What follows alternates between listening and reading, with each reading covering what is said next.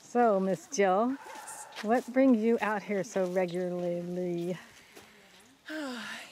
It's just ultimate peace for me. I just love to come out here. I feel more relaxed, just spending out in the outdoors and with the animals, and it just kind of somehow just takes away all my stress. Just love every minute of it. So, what's your role here, and how long have you been coming out?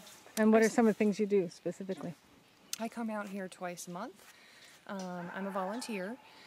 I found out about the sanctuary on television. There was an ad on TV, and I immediately wanted to check it out. I had experienced a farm sanctuary back east, which is where I'm from, and was very glad to find that there was a place like this here when I moved to Oregon.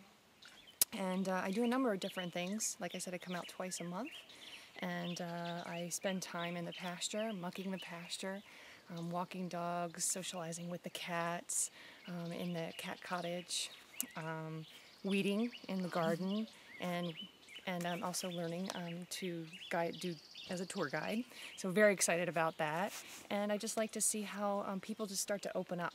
You know, people come here and they experience it maybe for the first time, or maybe they live in the country, but they just get new ideas on how they can live more peacefully with each other and with animals and the land, and people's faces start to just light up, and it's really wonderful to see. So, and mine does too. So.